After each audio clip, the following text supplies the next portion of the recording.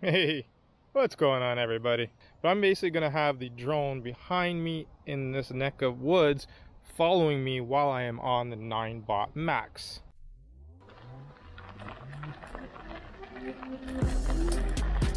I have no idea if it's following me yet. Yes, it is.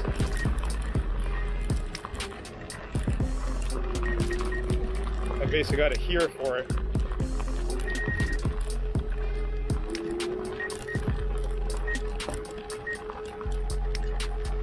Because I can't even look to see if it's possible. But as long as it sounds like a bunch of bees are swarming behind me, I'm okay. That means it's following me.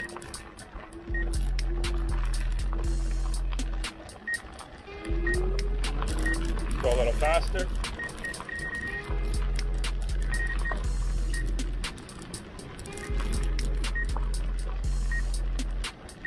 Whoa.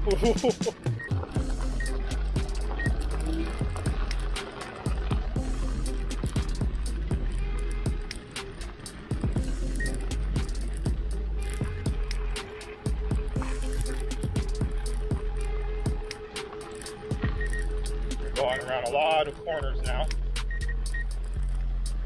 Still with me. That's a good sign.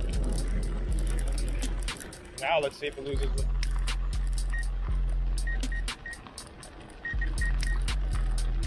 Wow, look at it.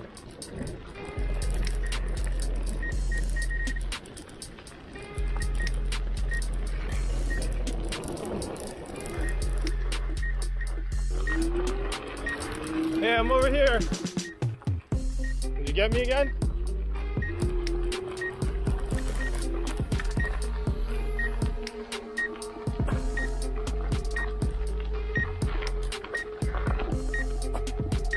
Nope, it's just staying put.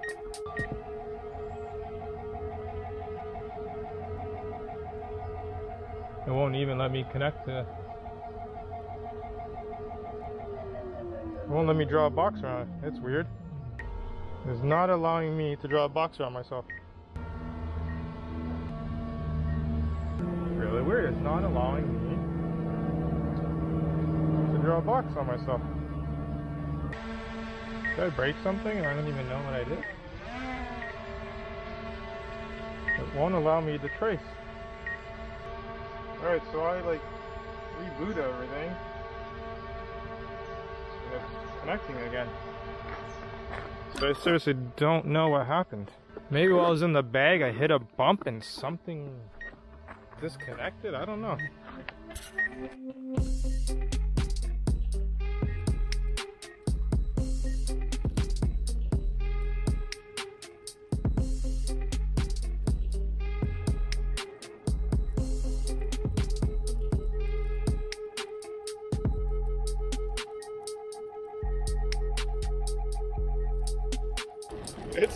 I'm doing 24, 25 kilometers.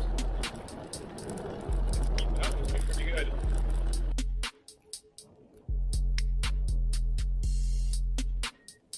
Now we got some turns in front of us. See how it does.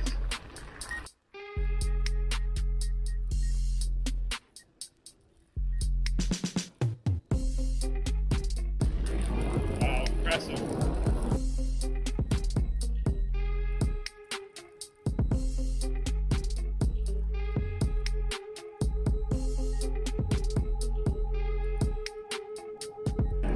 Kind of fun. It's like a video game.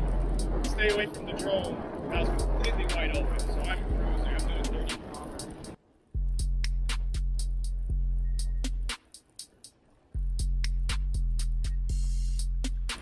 Lose me?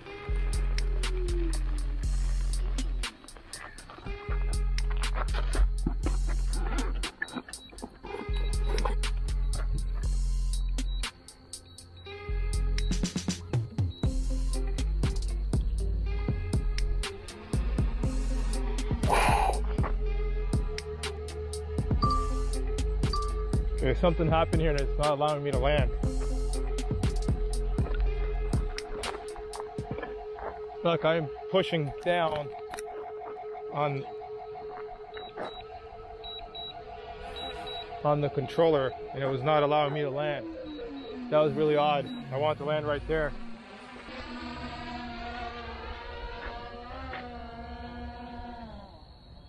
I'm gonna have to check my log if that was actually confirming to go down. Interesting.